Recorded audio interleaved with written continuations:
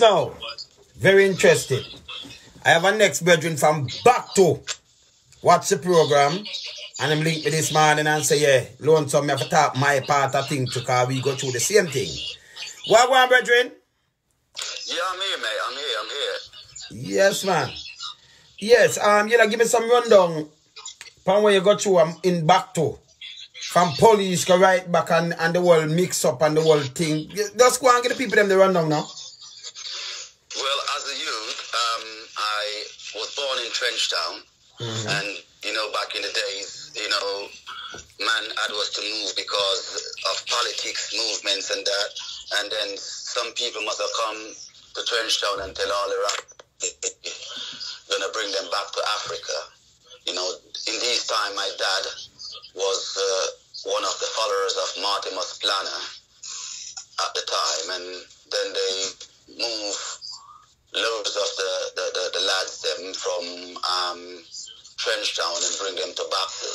Bactu was the first ghetto community because you got the Moonlight City over the train line where man goes fishing and that, and you know. When you look at Bactu in that time, no, man. Listen, man, I'm on an interview. Could you please step out of my argument, mate? I'm on an interview. Could you please step out of my fucking argument, mate?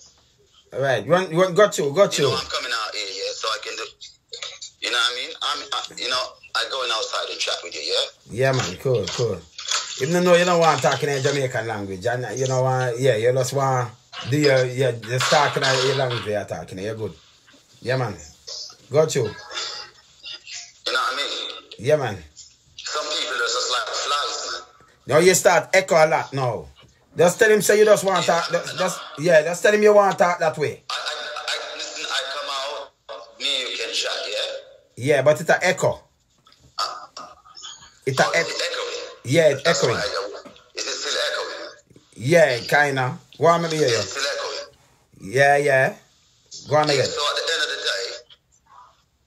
of the day, mate, yeah. It is like, you know what I mean, man grows up in the ghetto, and, you know, in the 80s, you see a lot of stuff going on, like, you know, a lot of politics, affliction was going on in them times.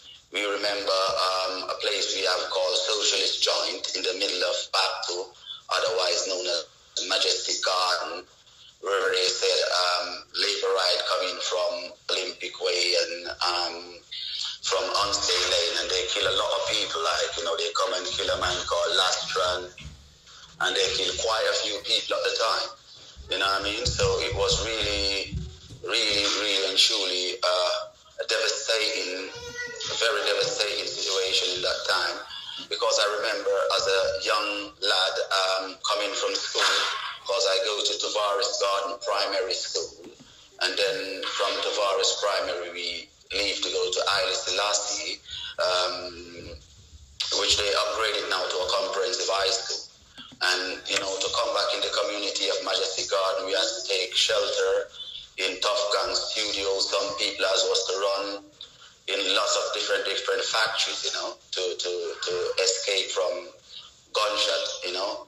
Even my mom and my dad had to barricade us in the house in the time to prevent people from kicking off the door and kill us within those time. And I witnessed with my eye, looking through my window, in these times when Portia Simpson was the MP for the area. You know, she comes with a car with loads of, they call these bags in those times crocus bag, you know, with all different type of guns, you know, some shine one with spinning barrels, with brown angles, with chrome angles, and she would give it out to man in the area to, you know, fight politics war, you know, because this is what I call it politics. It's a trick, because if you check it out, all of these people is the same. It's just one body with two different heads. They're all the same for me, really. You know what I mean? Mm-hmm. So in those times, it was so terrible. So much thing was going on.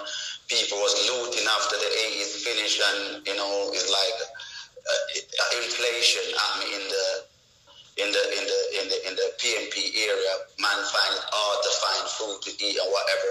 Most of the man them have to resort to fishing, you know. So some of the man them who don't like to work or go to fishing or used to grab 2 bag or go on the road and sell a tire or sell a building, because you got some great samphire seller who used to be in Majestic Garden, man like Bells, with one eye was one of the top samphire seller who used to sell can. A next man called Finan Pluck, he was one of the next top samphire seller. And the latest man in the business now who's doing it now is a guy called Diamond D, who is one of the next top samphire seller. But when these men would go out there and con people and get money, and the people reported it to the police station, then the police would come and want haircut and then release them after, you know, because there's a lot of corrupted police over Unspay police station, you know. I witnessed enough of these police do a lot of shit and bullshit within the area, you know, like man would be like breaking the factories and that, you know. I remember back in the days as a youth, they would like get some tire and they would light a fire against the wall at the AMC, where the gully is in back to our Majestic Garden. They would light a fire and burn the wall, and then they would wet it with water and then wrap a towel over what you call it, we would call it a sledgehammer. mallet, but a sledgehammer, and they would beat the wall with it until they could go straight through, and then when they reach the steel and they cut it out, and then they would break in the factory, and then they would steal things just to sell and to send their kids to school. And whenever these things happen, then the police from Unspay would come over because they want their share of the spoil. You know what I mean? Because they know that it's hustling a run. They want to find out, because they always got their informers telling them who's doing what and what's been done. So these lads need to get haircut. You know what I mean? Yeah. And, you know, these times was some terrible times in these dispensation of time where as a youth growing up, and mans like me, you know, has to get involved in a lot of stuff that I didn't want to get involved with as a youth, because my mom, you know, her mom's a Christian and my dad's a Rasta because of the Rastafarian religion with Martin Musclana and that. So within this dispensation of time, man was wanting to, like, you know, escape from all of these things, you know. So I used to start going to church with my mom and dad. So I end up, you know, because of the church keep me out of a lot of what was going on, but I was still around, seeing what was happening and seeing what was going on, and, you know, loads of things that politicians would be doing and have their inchman, and loads of things that the police then from Unspay police station would do, you know. You would have police from Unspay police station would hear that somebody in Majestic Garden is giving trouble or back to, and they would just come and warn you and tell you that, look, if I hear your name call again, you're dead. Whether you got a gun or not, if a girl just go over there and say blah, blah, blah, then, you know, these police will just come and kill you, you know. And police have the name. Sunday. Give me some name now. There's a police called Mr. O'Connor that they call him Ops. They call him one a day, you know. I can remember there was a guy called Derek Sanders. You know, they said he was giving a lot of problem in the area, a lot of problem in the community at the time. And, you know, Mr. O'Connor must have come and warn him, you know, and tell him, said, listen, if I hear you being called again, you're a dead man. You know, and he must have got some affliction with his girlfriend and must have beat this girl, and she went and reported it over the police station. And in the same day, the guy was sat down on the wall, facing where they got the church, the Anglican church in Majestic Garden. And while the guy was sat down on the wall, what happened is that he saw the car of Mr. O'Connor was coming down, because this man drive fast with his gun in his lap, or his gun is hanging out the window. And the guy saw him. The guy didn't have a gun or nothing. but he rushed into the church and was in the church. And there was the caretaker who's dead now. His name is Mr. Ken, was there. And Mr. Ken, because I was young enough at the time going to the Sunday school over there, and it was the evening when I was supposed to go to the Anglican Sunday school with Mr. Cover. And that's Mr. Douglas Cover. He was our Sunday school teacher at the time. And, you know, when I decided to go over there and to look, unfortunately, Mr. O'Connor didn't know that man's like me was eyeing and watching. And he put the guy to kneel down in the church and shoot him, and then put a gun on him in his hand and take the gun out, put it in a bag. And Mr. Ken was shocked, opened his mouth and asked him, what? And he said, you see nothing? You see nothing? And then Mr. Ken said, no, I don't see nothing. You know? So he killed the guy and nothing come out of it. You know, and his parents, I was buried. You know? And some of these things not right. You know what I mean? And when I see stuff like these happening in Jamaica, I tell myself, this is not the place I want to live for the rest of my life, mate. You know? I prefer to move and go abroad to live. So there was a lot of ship that we used to come into Kingston Harbor, and, you know, a lot of lads like us wanted was the story on the ship. A lot of men escaped by throwing away. A lot of men turn fishermen and go into ship them to find friend on the ship just to escape what was going on in the garrison. Because the people in uptown, they don't even have a clue what we were going through. They don't know what it's like to just have bread and butter alone with a cup of tea with probably no sugar in the morning, and you just got to go to school.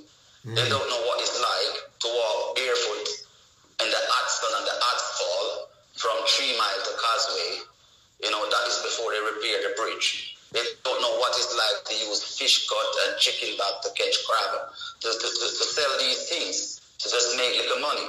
They don't know what it's like to go out on the road with a screechy to wipe 2 car glass to make a bit of money. They don't know what we've got to go through, because a lot of youths choose not to go the wrong way, which when in another way, a lot of youth choose to take the gun out. So tell me something now. And to go.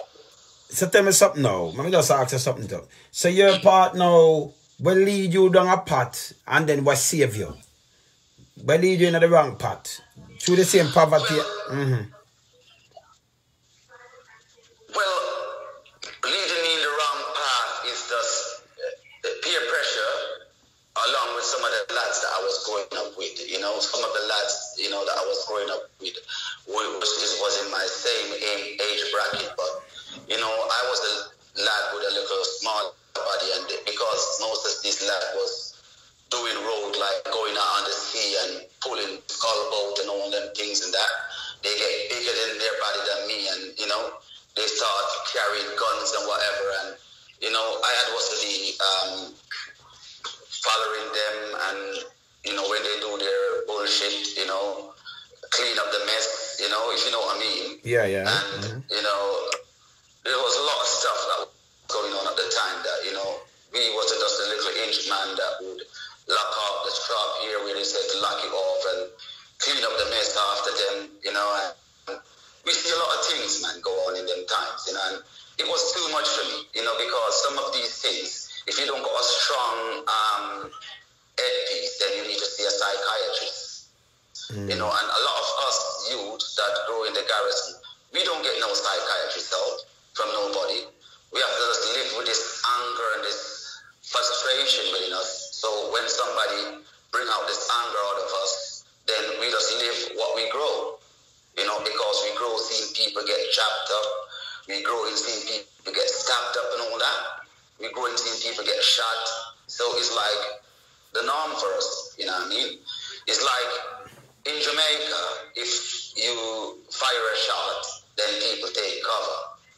Here in Europe or in England, if you fire a shot, everybody come out to look.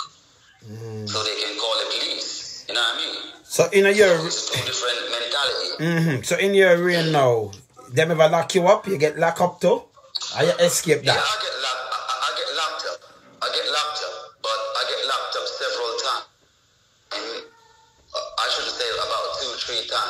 you know, in curfew. Like, they come and scrape the area looking for wanted man, and they got to do like an interview. As I try to say, I try to be on the safe side, because my mom is a Christian and I didn't want to let her down, you know, and my father was a disciplined Rastafarian, really. But I get locked up, like, if curfew come and they scrape up all the guys then in the area, then they would take me. Or one morning when I was going to see, then the police hold me and they carry me to check me out, and, you know, sometimes it's mistaken identity. One time they hold me for somebody else, and when they realize that it's not me, because I call and police that I know in the station, that was one named Mr. Talpi.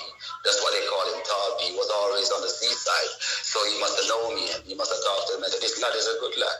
He's always going to church and that, and blah, blah, blah. And so, you know, I was released. Yeah, so tell me something. When you go to church door, you have your cronies where you walk with. You are the cleanup man, you are the inchman, but you still go to church although you are part with them. Yeah, I still go to church although I was part with them. You was living between two worlds, you know. I mean, I've got my cronies that I'm part with. I used to walk with my tool as well. Yeah. You know what I mean? Yeah, I used to have my tool as well, but I didn't do nothing with it, really. Because I said, you know, it's better you have one and need it than don't have one. So I used to got my tool as well, you know, but at the end of the day, I never necessarily need to use it, because, you know, you're coming out of garrison era, you're there around a lot of man that's got their strap, and man give you a strap to lock off, and he drop out of a shootout, so that strap that you get to lock off, it become yours. You know what I mean? Oh. So but on a block a lot of on a block a lot of place so for that feed yourself and share up the loot. We broke all the factories that surround us, every one of them. A lot of factories on this, you know. All the factories. Name some of them. Name some of them, serious. A lot of factories around here, you know. There was one factory that made Irish mash. I forgot what the name of it is. That it make Irish mash and vegetable. That was broken into. We went down on the train line to DNG. We take out the bottles out of DNG, break them and take crates of bottles, pack them up in trucks and go back and sell them to DNG.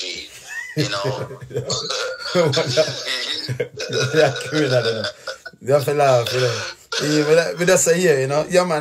We would like break the lumber factory that's next door to us and steal lumber, like 2x4s and stuff like that, and sell them back to place that do woodwork.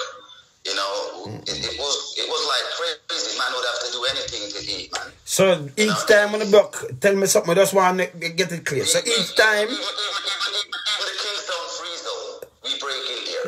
We stole loads of things out of the Kingstown Free Zone. Serious. We stole clothes, we stole underwear, anything that they got in there that was could sell. We would break in there and steal them. You know, even the zinc factory, we would break in there and steal things. But the zinc factory, right? So when I get for Britain, we're not terrible, man.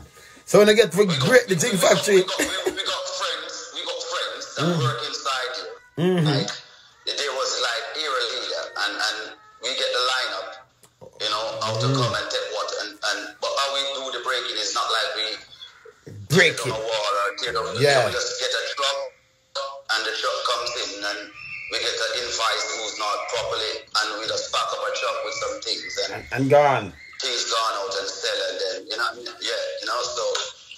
So tell me something now. Tell me something now. So each time when I go up on them break-ins, I want to get some things. I want to be a police to come for them cut. Every time. Every time? Every time. If they don't take their share, then they terrorize us, man, like dog. You know, a dog would fight over a bone? Serious. That's how they terrorize us, man. Every time they just, as I tell you, they got their people down there who's telling them what is what and what is what. You know what I mean? So when they got their people telling them who's doing what and what is doing what, they're looking for the head person who actually orchestrate the robbery. So they said, listen, we want our cut, you know, this is a problem. So you better got your share to give him. Like one police is very brief. They call him Red Bobby. Yeah. When man would rob place, he want half. Yeah. Half of the loot. Yeah, him and one they call Panic Benji. That when Benji come to Unstay as a young police officer, he was like what we would call a rookie here. You know, they give him like a 38 special to walk within that. And then the rest of the police, then they didn't want to have this thing long Aero 15 and choose a country boy. They just take the 38 from him when they're in the vehicle and give him an Aero 15. And there was one guy down there that did commit some robbery and they come for their share of the loot. And the guy was running from them, and then Benji thought, firing this Aero 15 like mad. You know, just letting off beer shot. He doesn't business. We shoot. Dog get shot. You know, pig get shot because there was a lot of dogs running up and down there at that time, and pigs and that. The man shoot the dog, he shoot the pig, and shoot even a little girl, and then later on he buy out the case. And the guy run away, left him, and run away, left the gunshot. You know what I mean? Yeah, so them not come. So just I want to get something clear. So when the robbing go on, it's like Una rob for Una and Huntsville police because them not come for lock Una up. Them come for the. No, they don't come to lock. They just come for their share. They don't come to lock up nobody. They want you to rob so they can get some of the money because they have to go out to the bar out 3 miles to drink their rum because all of them is rummed. They go. These police do so much things that they have to drink rum all the time for them to actually forget what they did. So they're always drinking rum.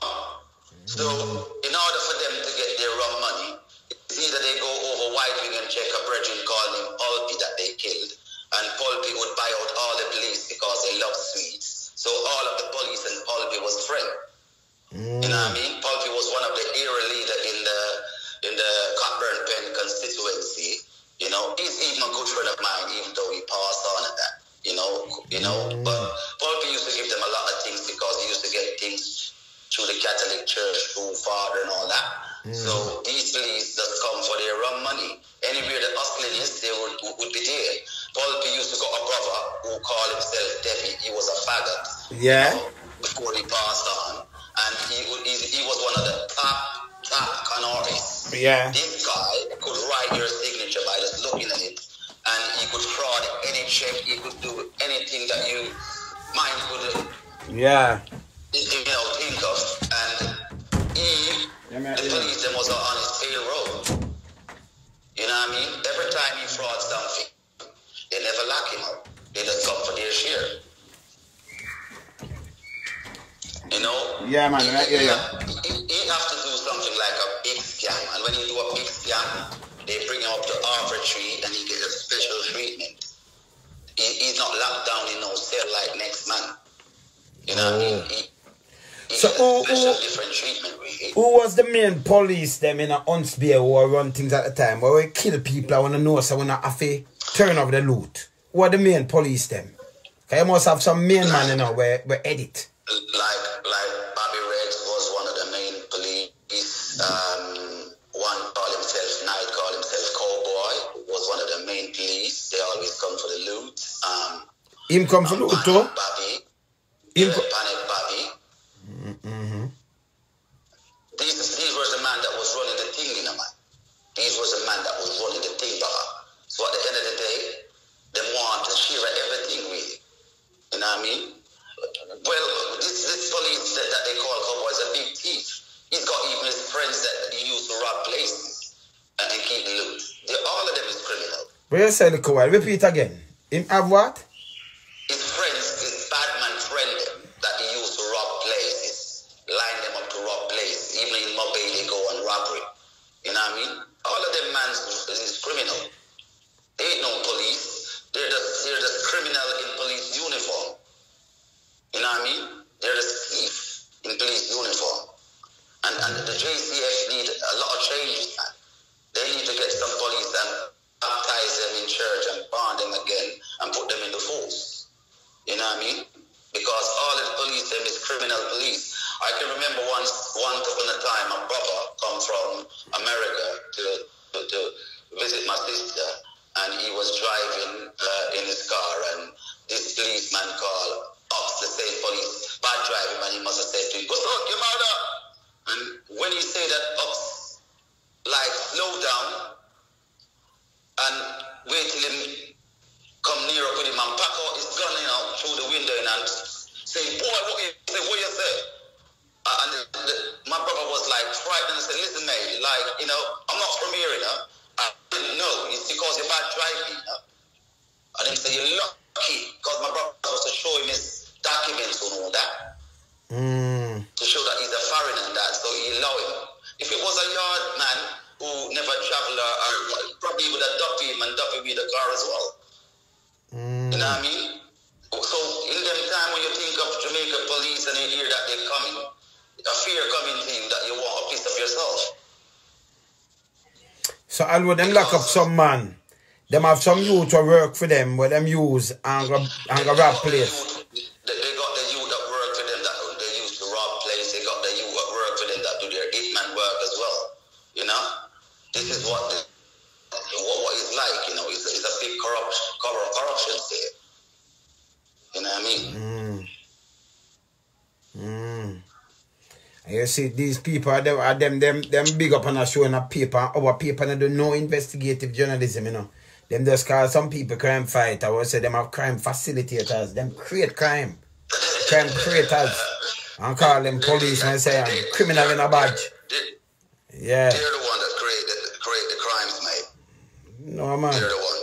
But listen, I've got to cut the interview because I've got a lesson to give at the minute. So yeah, man. Respect, man. Yes, man. Nice to talk to you and tell me one now. You make me laugh when you say you on a bun tire and it coming like when people are crack rock. When they make a build place a country, you know, you burn the tire and at up the wall and then you know throw water upon it and then wrap the hammer mouth and with the big old sledge. Yeah? And remember, so we know for crack you know, because we do building work. And build a lot of building all across Jamaica, so, eh? We rub the hammer mouth with sponge or towels and then we just slap the wall. That take away the noise. Take away the knocking. Can I take a crack up, you know, like when you crack? Yeah. Alright, I'm here, man. I'm here. Yeah? Talk to you again, man. Alright, sir. Cool. Bless. Yeah, man. The next back to man that, you know. Yeah? Yeah, tell the same used to clean up and thing, now get to the in-depth of everything, you know what I'm saying, but you can't see, you know, you have truth and reconciliation, man. And the youth, the man with them, what them go through. And you know, Wagwan and Western, from back then till now, we have to change this. Some way Jamaica can't change. And nobody can tell me that Jamaica can't change, you know. Can't tell me what now. No place. Most people want to live off it. I want to show the place big. Jamaica, 2.8 million people. Jamaica, 144 mile by 56 mile. When I talk about can't clean. Come on, when I drive through some state, I'm not drive hundreds of miles. Eh? Can't clean? Two people have the will and not afraid people have to come out like how people come out and talk to me. Everybody. Yeah, and say, all right, I'm going to point out who was the crime facilitators and the crime creators in a police uniform and all. You understand now? So you can get a truth and reconciliation, you know? You understand? Yeah. And we know what going on and we try to correct it. Because you have some bigger heads on the police force like the other day, commissioner said them do investigation. Look at time, him said go do it, and them now have no hitman, no force, and no. Like that said, them now have no thief, and them now have no hitman, and them now have, come on. And a hitman just go kill the youth at Trophy and Park, or wait one name, the youth will keep him dance. And a hitman police go kill him. And you really come say that?